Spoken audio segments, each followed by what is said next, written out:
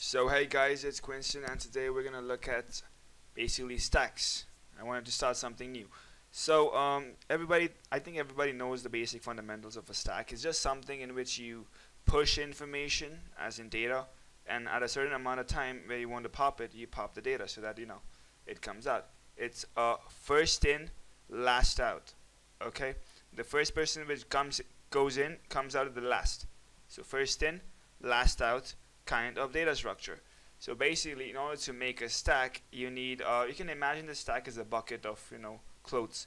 Suppose you have a cloth which you put at the bottom, and on top of that you put another cloth, and on top of that you put some other clothes. So the one at the bottom can be only accessed if the ones at the top are removed or popped, basically. So pop is basically gonna remove the clothes from the top, and pushing is basically pushing it inside the data structure. So it's like a bucket. You're pushing numbers, or you're pushing data, or you're pushing alphabets, or you're pushing something. So what do we need in order to have a stack? So first we need basically a constant function which is going to dictate the size of the stack. So we're going to have int we're going to have static final int max, which is equal to, suppose we have a stack of size 5 for now.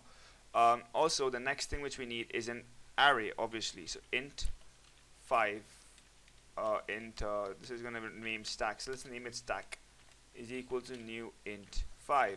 This is how you declare arrays in Java.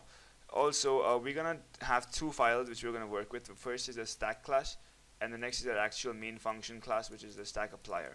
So we can make multiple stacks. Anyway, so this is our stack class, and so in this we're gonna have the actual stack. So we got this. Now we need one more variable, that is the a variable to get the top of the stack, the value, the index of the top of the stack. So for that we have int top, which we're going to initialize to 0. Okay, we got that. Now this top is going to tell us what is at the top of the stack, obviously. So next we have three functions, which is the pop function, the push function, and the isFull function. The isFull function will tell us if the stack is full or not.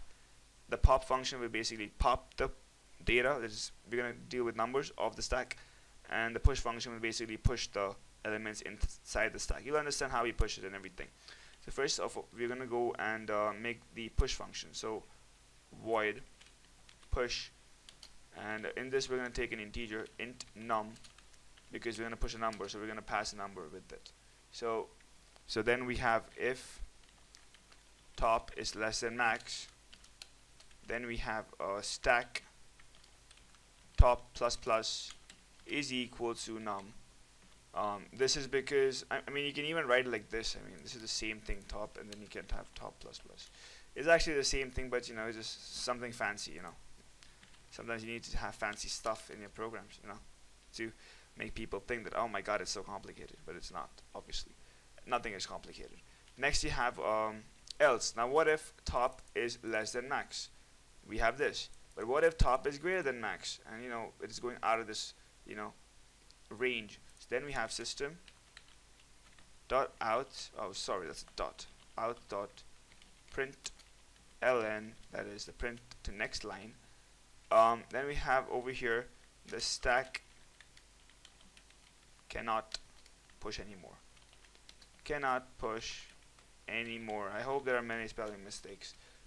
Okay, so this is one function, that is the push function. So it was that simple. Just remember, if top is less than max, then just put it in the stack and do top plus plus, because you're going to go to the next layer now. So you fill the bottom and you go in the top.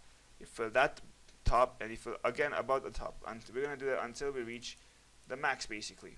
Okay, simple enough. Next is the pop function. So the pop function has a bit of things which we have to think about first. Let's just make the function int pop. So it's going to return an integer. So we have int pop. So what this does is basically return an integer which is on the top of the stack. So in order to get to that, we go return stack, and we go top. But this will not return whatever you want. You just go minus minus. Minus minus, because see, when it comes to the top, see top plus plus over here, then the max value which can be attained by top is actually equal to 9, right? So if it's 9 or 10. So if it's 10 already, then it will cause a problem, because if you do stack of 10, there is nothing. Suppose if max is equal to 9, I mean, if top is 10, then there's no point, because the array only goes from 0 to 9. So that's why if it's 10 over here, you got to do minus minus pre-increment, by which top becomes 9, sorry, and then you print it off. So that's what we do. But there's a problem here. See, when initially, if somebody, some stupid person pops the stack without pushing anything inside of it, this will be going haywire. This will not even work. It's gonna create a lot of problems. So that's why we need to enclose this in try-catch blocks, because then the indices will be -1, -2, which is not something we want. So we will try, and after that we go catch. It's also available in C++, but you can use some other technique. I just thought this was easier in Java, so I used this one. Exception E. And over here, what you do is you, instead of copy this, I just copy and paste what's written over here. It's simpler. So you can just do the stack cannot push anymore, inserted cache cannot pop anymore. Simple. And then you can do a return -1, because sometimes if it doesn't, the function is a failure, then you can return something else. So then you can have a pop. Yeah, we have to take the Boolean function, right? So Boolean is stack full.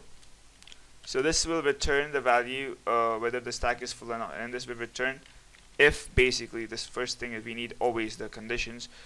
If top is greater than max, okay, or equal to max,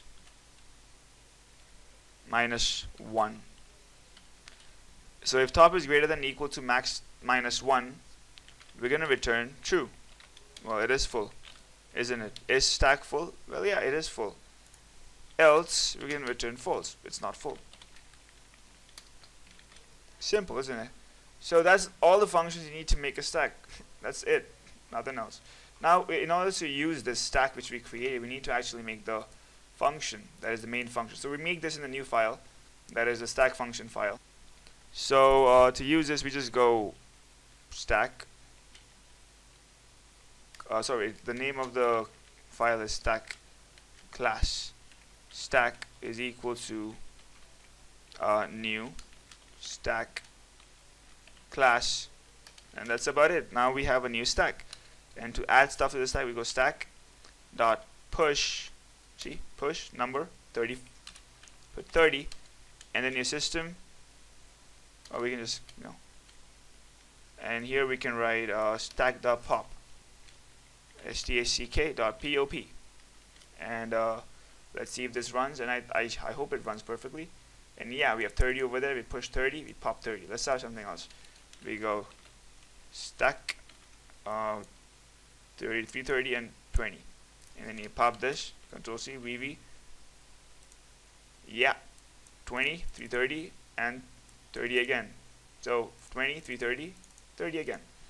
So that's how we pop. So there's one thing which we did, the other thing, and that is this. You see over here, you go this, and we go pop equal to -1, then do a question mark, then you go stack is empty, empty, and then you have colon, stack is not empty, because you can't really then judge, basically. So if you run this, you can see we get the printed out stack is empty. Now how does this work? This is one of the special functions in Java, and it's even available in C++. That you can choose whether this condition is true. It's like an if and else statement, but it's basically a very small if and else statement. You can make 1 executions. So you have this condition in which you check if it's true or false. If it's true, it will print this. If it's false, it will print this. That's it. And right now we printed stack is empty. That's it. If you put false over here, this is an example. Stack is not empty. See? So that's all about stack, and I hope you enjoyed this tutorial. And if you did, please like, share, and subscribe. I am very, if you guys want to support this, I would encourage you to do all of that, and send me questions or whatever. Next I'm going to make probably an advanced version of a stack, or I'm going to make a queue. So yeah, thanks for watching. Yeah, that's all. Thank you. Bye bye.